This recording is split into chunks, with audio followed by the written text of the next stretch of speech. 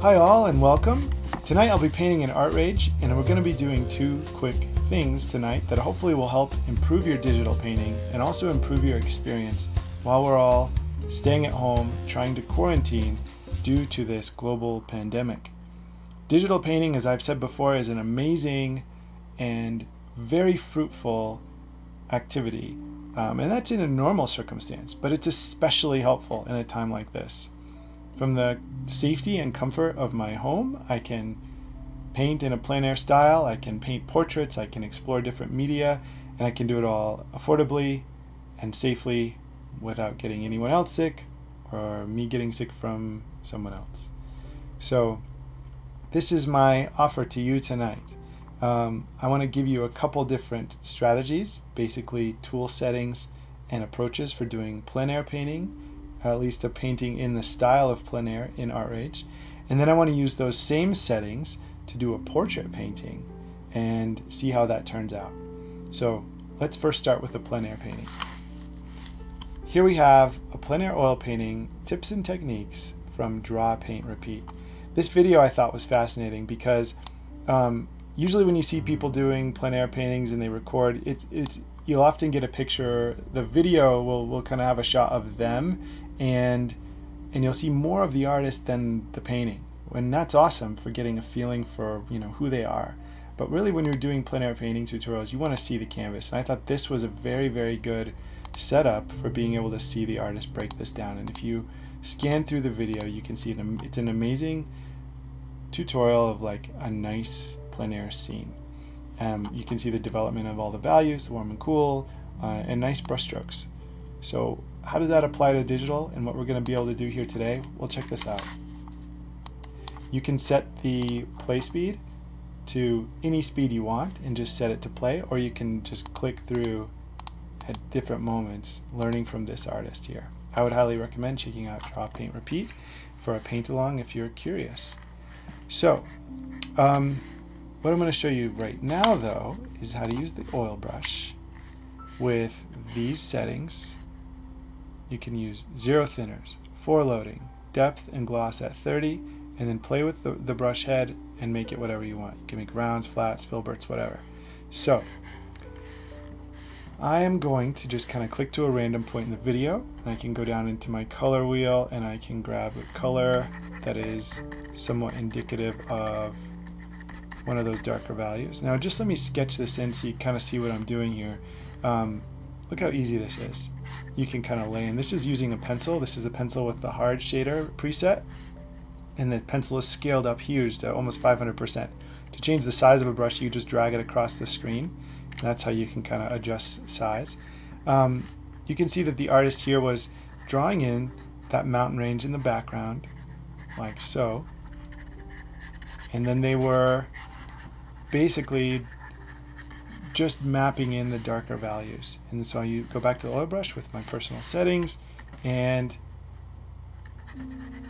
here we are. Make this a little bit larger so I can get a little more paint on the canvas quickly, and using varying amounts of pressure I can get this tangle of brush strokes to look a little bit like the beginnings of the shadowy rocks that the artist is putting down. I could skip ahead, maybe that's a little too far, and I could start to develop some of the other tones that you see in the picture. So there was definitely some underpainting of this violet that's going on, and then the artist was taking and establishing some warmer tones on top of that. And what's so cool about Artrage is you can see those colors are mixing naturally just like they would if you were painting in real life. And then on top of that, then the artist is finding some deep dark greens, and then the paint body is actually getting more and more loose the more that you have more colors laying on top of each other. And so you could see how you could create a very good approximation of a plein air painting. And as you kind of get through each timestamp, you can start to build a more complex and robust feeling of space and light and so on. So that would be how I would do a paint along. Again, full credit to Draw, Paint, Repeat with this great tutorial. So let me close that down. Now, that same exact approach is what I'm going to use for this painting tonight. And this portrait painting is it's a portrait of a friend of mine, and it's from a photo shoot from quite a while ago. But I have always liked keeping this photo around because, let me clear that layer, because obviously I just think it's a cool photo. I love the time of day, it's like kind of golden hour and stuff, but I mostly love the intensity of the gaze. I love the cool warm color scheme, and that blue is one of my favorite colors in the world. So all that together make it for a really nice painting. And just to kind of speed things along, I did a quick pre-draw using that same preset for my pencil tool.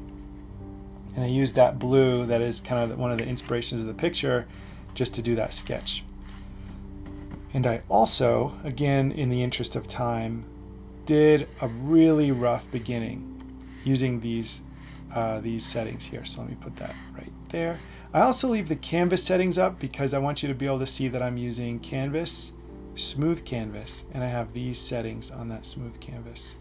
And you can see here that as I'm kind of painting in all of this, I'm really trying to lean into this principle of 3 looks, 2 things, 1 stroke. And I always talk about that, but that's really something that is so important to remember and so important to remind yourself of, because in digital you think it would be the opposite, that you're like, oh, I have all this flexibility, I'm just gonna go for it, I'm gonna be bold, I'm gonna be brazen and just see what happens because I can always undo. But what happens often is you have the, you know, it's like it kind of brings out, the freedom brings out kind of your darker tendencies. And I think the darker tendency in Artrage, in all of digital painting, is that you can zoom in, you can like, you can get down to like a 1 pixel brush and you can start creating the most kind of anal, lifeless, robotic copy of your subject ever, because you can literally get it perfect, right? And what I want you to try to do is that part of you that's saying, you know, perfection, perfection, perfection, just treat that person as an uninvited guest, whoever that voice is inside of you. And instead of that, I want you to embrace that little kid inside of you that would be drawing in sidewalk chalk and in the backyard, you know, and on the patio, or that child inside of you that had the fistful of crayons and was drawing on the wall, you know, and your parents like, oh my gosh, you know, and you just run away in your diaper. Like, you're just, like, it needs to be a little bit more about just having fun. And painting in general needs to be about that. And the way it becomes, you know, fun is like, here's the thing, like the fun is the secondary. It's the byproduct of having the right mentality. And so, especially if you're a new painter and you're like, you know, you're nervous and you don't know what you're doing and you're scared and this is like, oh, this is crazy. What are you just big brush? Like, what are you talking about? Here's what I would suggest. Simple process for getting into this. First, pick a simple subject, like a single apple, a single pear, a single lemon, and you know, don't find a product picture that's like from a grocery store or something, you know, on Google. Instead, go into your kitchen and just take a picture with your phone of some singular piece of produce or a singular desk object, and put a nice light on it before you do so. Give yourself a single directional light to study. If you have any of those old like halogen desk lamps, those are perfect. The light that comes off of those things is so hot and colorful, and it'll make whatever you're looking at just seem to be just like screaming with color.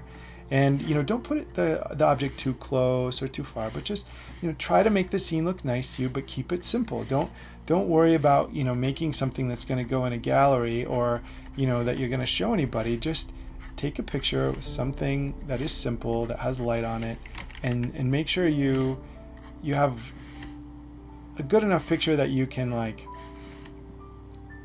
you know, that you're somewhat interested in it, right? Like, but really think about this. It's not the object that's important. It's the light. It's the light that's important. It's the color of the light in where the light's hitting the object. It's the color of the light where it's in shadow. The shadows you'll see when you start studying this stuff are not black. They're also full of color. And so you're just giving yourself a chance to study the light. And that's the key. That's the key to this whole thing, is that even when I sit down, and I've been painting since, I mean, almost every day for so long that I can't even, I couldn't even count the number of paintings I've done in my life. Like it's probably absurd. But even when I sit down to paint, there can be nerves, or there can be expectations, or there can be all kinds of problems. But what I think is most important is that mentality. And I have to even, remind myself of it all the time. Because when painting for me gets dull, it's because I'm not thinking about it in the right way. It's the same way as like if your relationships are getting dull, it's because you're coming at it with the wrong expectations. If your expectation is to learn, right? So what am I going to learn tonight? And you look at this picture of this awesome lighting and this cool person who's got like this daring gaze, and there's like all this intensity. Well, what do I want to learn? Well, maybe it's technical. I want to learn how to use this software because I don't know what I'm doing. Maybe it's conceptual. I want to see what happens if I can play with brushwork in a certain way, and then how that was going to impact the mood of the piece, and does that change the expressive quality of it? Or maybe it's color, and you say, I want to push the complementary color scheme, this obviously orange-blue complementary color scheme, but I want to push it in an exaggerated way. I don't want to just kind of do local color reproduction. I want to push this and do something a little bit daring with it.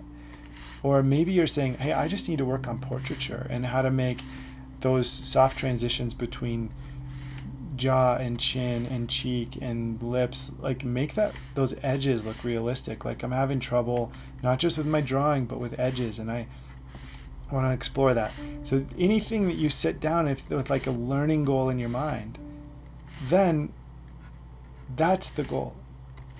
And that's the kind of thing that needs to be the goal. The goal can't be, I want to make a pretty picture that goes in a gallery and sells for $5,000, because that, number one, is going to corrupt your art if you're thinking about who you're going to sell it to. And number two, that outcome-based pressure is the wrong way to paint. It's like if you're going on a date and the first thing you're thinking about is, she has to think this about me, and we have to have this kind of fun and whatever. Oof, I would not want to go on that date, right? Because then the other person is just, now they, and their attitude of you and the night are, that's just like a stepping stone toward your own, like their attitude is just a stepping stone toward your, self-serving end, right? Because you have an objective and they're just part of your objective. Like nobody wants to be in a date like that. I don't want to be anybody's objective. And so you have to get those end results out of your head. And you have to think about, well, what am I even doing, right? What is even happening here? I'll tell you what's happening. When you're painting, you are observing the world. And you're letting the mystery of it and the intensity of it and the inexplicable nature of all those relationships just you're turning off all the dampening and you're just letting everything in. And you're sitting in that, right? And you respond. And that's painting, right? So like right now, I'm responding and I'm interested in, when I took this photo and right now, and as I'm painting this photo that I took, I'm interested in the light. I'm interested in brushstrokes, light, and the development of an attitude and character through those things, right? So if I keep that in mind, I'm just learning a thing, and this thing that I'm going to learn is going to look a little bit like this, I hope. Then you get out and get painting and see what happens. And that's the attitude that will give you freshness in your work. That's the attitude that will give you freedom in your work, and that's the attitude that will give you the best learning. Because it's not about outcomes, it's not about pressure, it's about curiosity.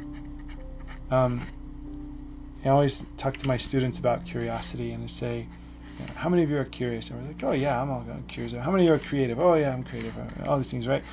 Well, I always say, well, what if a 3-foot tall purple dude with 2 heads just slams open our studio door, and he's got eyeballs in his hands, and he's screaming in some language we don't understand. What would happen?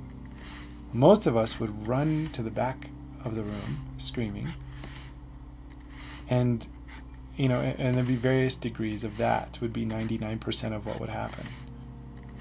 And that's really like it's a ridiculous sort of like what if, but the idea behind it is when it comes to creativity, when it comes to artwork, it's all new and it's all pretty scary sometimes because you know, you think, oh, it's just fun, I'm just goofing around, right? But like to do something totally new, to do something totally, I mean, if you've never picked up a paintbrush before, it's going to be as wild and uncomfortable as experiencing that strange creature running through the door. You're not going to know how to deal with it, right? And so we have to, you know, if your objective is to always be in control, or if your objective is to always know what's going on, or if your objective is to always be good at stuff, well, there's always going to be something that's going to trip you up. But if your objective is to be curious, we get tripped up there too. But being curious is a way better goal than being in control. And again, just comparing it to relationships. I don't want to be in control of my relationships. Gross, right? That's gross. I want to be curious in my relationships, so that when, you know, my wife says, "Hey, this bothered me," if my worry is about getting things right, if my worry is about being perfect, if my worry is about sustaining myself and protecting my interest, that's going to be a really uncomfortable conversation. But if my interest is in her and in being curious, then that conversation can be a great learning experience. Same thing with this painting. If I sit down and I say, well, I have to get this right, etc. I mean, you know, you get the idea. You don't have to hammer it too hard. But what you'll find in your freedom of movement when you are exploring things with curiosity is you'll find that you have some aptitude, some interest, some passion for certain parts of it. And what you have to remember is that if you're a new painter, that's just the beginning. That's a taste of what is to come. And what you need to have, if you're a new painter, is a mentality that is patient. And you need to have also a strategy that is tested and sustainable. So if you're new to painting and you're kind of curious about this digital painting thing, maybe you picked up Artrage in the quarantine and you're like, what am I doing? I would suggest looking back at some of my older tutorials. Maybe there's like a long-winded pear demo, and then there's a long-form rooster painting, and there's like some old paintings there where I really do everything super step by step, and I kind of talk through my thinking and I go for it. So find some process to follow that's going to give you structure, that's going to give you one thing at a time to focus on, because you need to have a sort of simplicity, because you'll get lost. Now here's a great example of that. Do you see this? There's this curvature, this slight downward curve from the contour of this mask, in the way that shadow of that contour is laying on the volume of the face. And I was like talking, right? I'm just talking to you guys, and instead of deeply observing, I'm just kind of like winging it. And I kept painting that curve wrong, because in my head I wasn't able to sort of just think it through as I'm talking and it's late at night. But if I would just turn my brain off, I could just lay that color in and not even have to like wonder or strategize or get my trained artist brain on. I can just look and see curve and I put down curve, right? And then I can see, oh, at the edge of that, look at that transition between the shadow and the highlight. There's this like really hot red color that like bounces between them, and just find that color. And then, oh, and the eye should come in a little further, or whatever, right? You just start laying it all in. So hopefully that gives you a starting point. And let's say you're a long-time traditional artist, and you're like, I'm gonna pick up Artrage because none of my painting buddies are going out anymore. Everybody's like hunkered down, and I don't want to just sit and watch reruns of The Office again and again, which I would, you know, who doesn't want to watch The Office? But the thing you want to do is give yourself a chance. You know, if you're in that category, give yourself a chance to expand your art experience. You can, and this is what I do,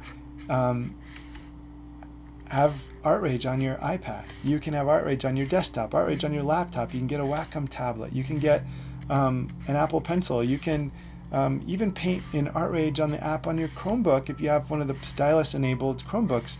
There are so many ways to do this. And there are some ways that are better than others, and some setups that are better than others. And if you want to talk about that, just message me and I'll give you my recommendations. But I can sit on the couch with my wife and our son and we can watch a movie. But for me, watching a movie is really just painting time. You know, I like to let my brain tune into the film, listen to what's happening, but I want to give my full attention to the painting. And for me, having Artrage in my house makes everywhere I go way more fun. And since we have to be in our houses all the time right now, at least in the United States, I have tools all around me. I have so many devices with a stylus that it's ridiculous. Like it's just redundancy beyond any necessity. It's ridiculous for sure. But it's like a safety blanket to me, because if I can draw anywhere that I am, I feel better, right? And sometimes, right, especially right now, we want to feel better. We want to feel like, hey, you know, this is doable. Like everybody's gonna get through this. We're making the right choices. We're taking care of people, you know. And doing digital art is one of those things that for me is an absolute no-brainer for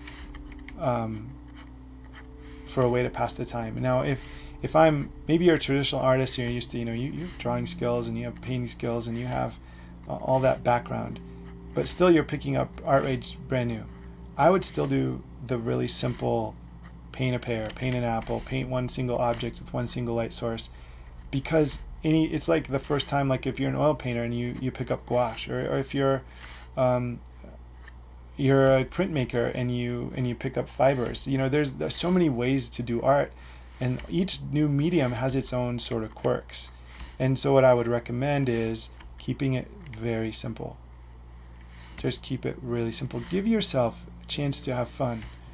Paint a familiar subject. You know, if you're a landscape artist, don't just start into portraiture, but do something you're familiar with. If you love doing figures or character art, do that. Just stay in a home, kind of a home place when it comes to subject, because when you're getting acclimated to the new tool set, you want to be taking it easy. You want to make everything as easy as possible. Another thing, the palette knife. The palette knife is really cool. You can have it, where do I have it? Up here. So you can have it have no pigment on it, or you can actually load it up like you would on your actual palette, and then you can, you know, skim the paint across the surface, and it looks really cool. A lot of things with Artrage are brilliant, and I'm not exaggerating when I say that, but it's not in every case a perfect approximation of, it's always an approximation. It's never a perfect reproduction of traditional painting. So when you start tinkering with the tool, tinker.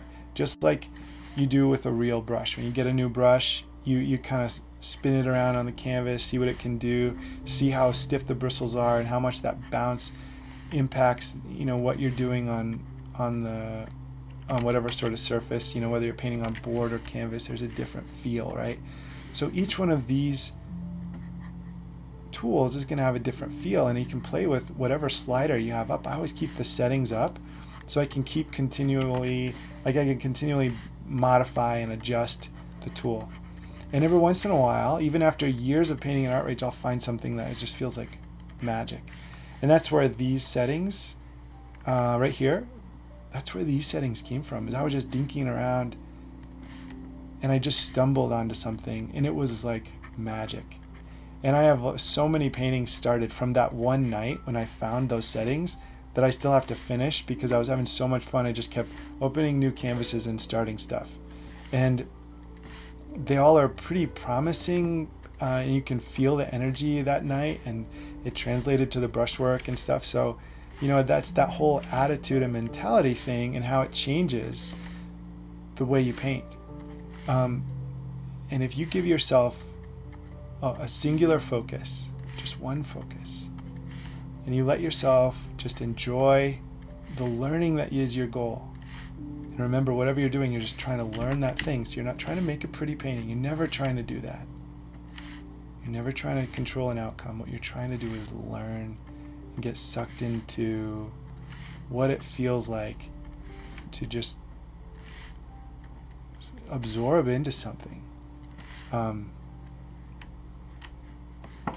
So for me, I'm interested in the brushwork really tonight. And where I'm having some fun and kind of meeting my personal goal is with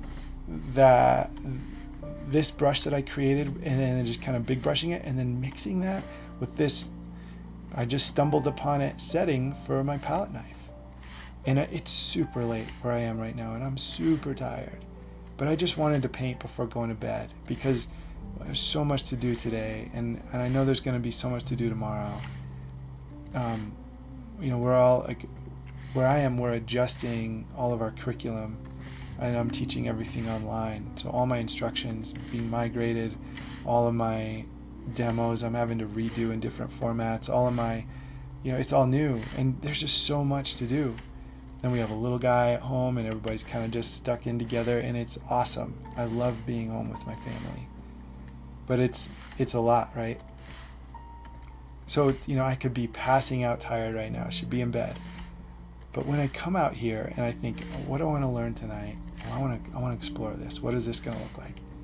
And I give myself a goal, right? And you know, I don't know how it's going to work out. You know, I start this painting, I start recording it, and it could go so badly, right? I could go, oh, I'm so glad that wasn't streaming on Twitch or something. I'm so glad I have the chance to delete that. Which happens, you know, it happens. But if my focus is just the learning, then I walk away from it thinking, okay, figure something out. We'll try again tomorrow. And that's exactly what you want. Just, oh, figure something out, try again tomorrow. Oh, and then the next day, you know, and you're working on something in the house, or you're doing something around with a friend, and then you're like, you get this idea, like, oh, what if I try ... right? And then you go after it again the next day.